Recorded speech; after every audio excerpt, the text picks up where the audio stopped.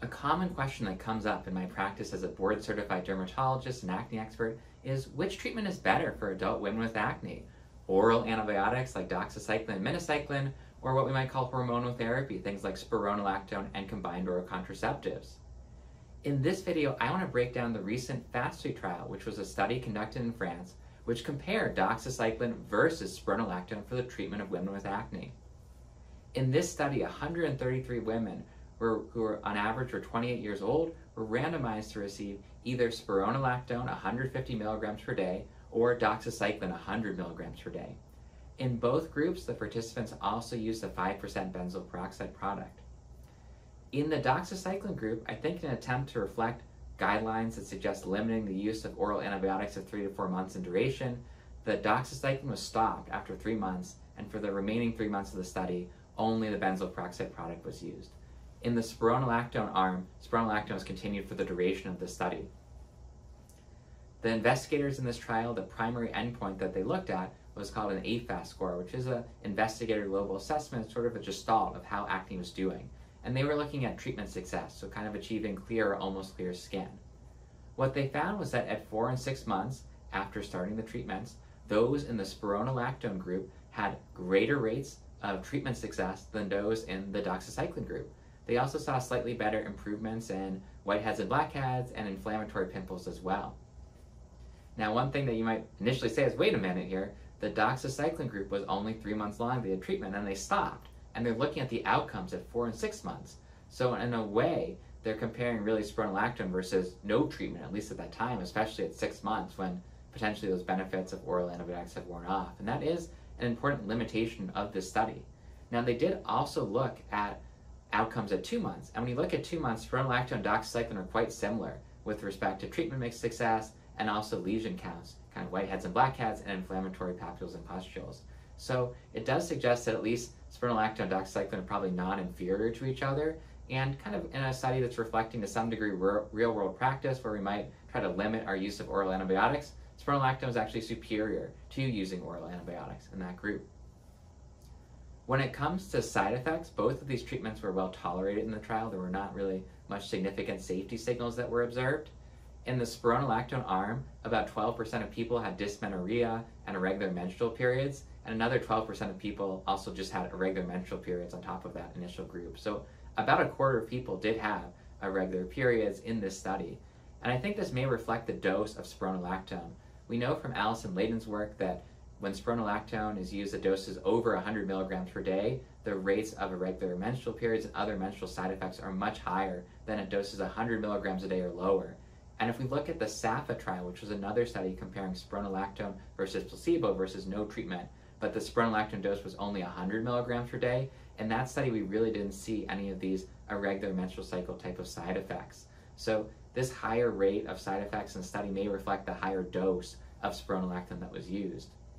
In addition, very few of the individuals in the study were on a combined oral contraceptive pill. Many more were using an IUD or a hormonal implant in terms of contraception. And from Alison Layden's work again, we know that rates of irregular menstrual periods can be reduced by about 4-fold in those who are taking a combined oral contraceptive with spironolactone. And so the lower rates of use of combined oral contraceptive in the study population may have predisposed people to higher rates of having menstrual side effects.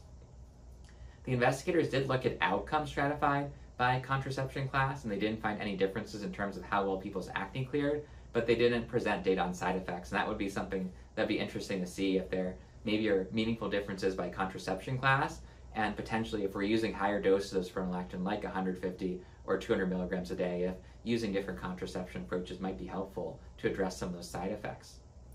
In the study, they also didn't observe any rates of hyperkalemia, high potassium in the spironolactone group.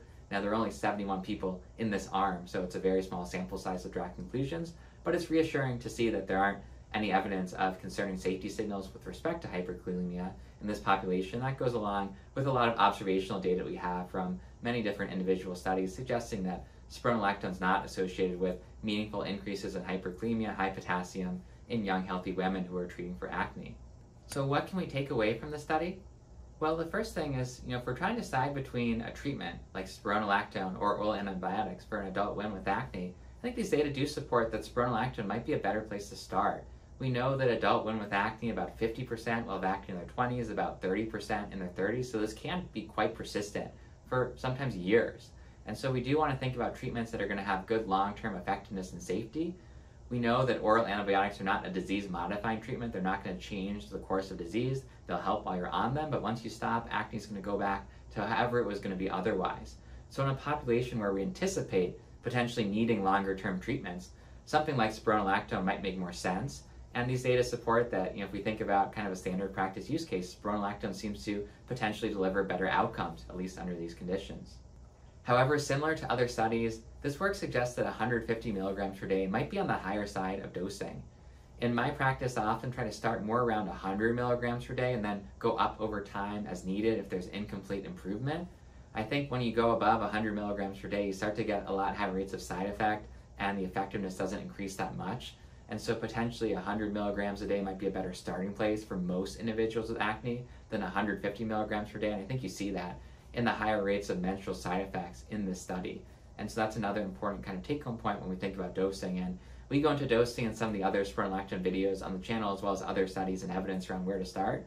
But I still kind of think this supports my approach of trying to start around 100 milligrams per day, and if side effects going down, and if not quite complete clearance, then going up, even to 200 milligrams per day, which can be quite helpful for many people.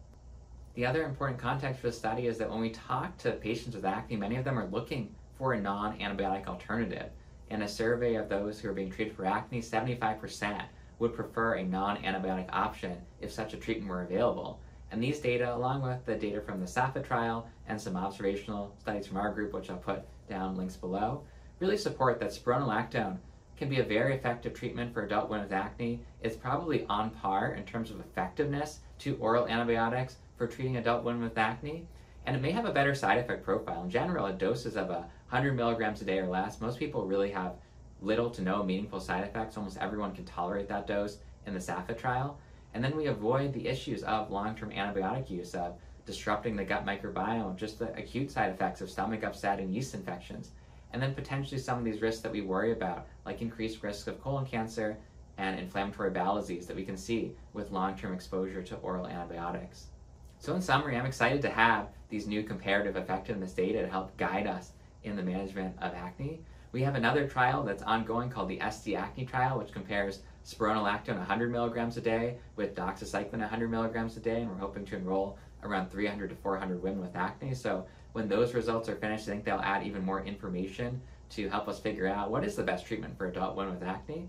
But I think this study adds to the growing body of evidence that spironolactone and other hormonal therapies like combined oral contraceptives and topical clascoterone, which is a topical anti-androgen, can be great options for adult women with acne to really address that fundamental hormonal pathogenesis of acne that's true for all acne.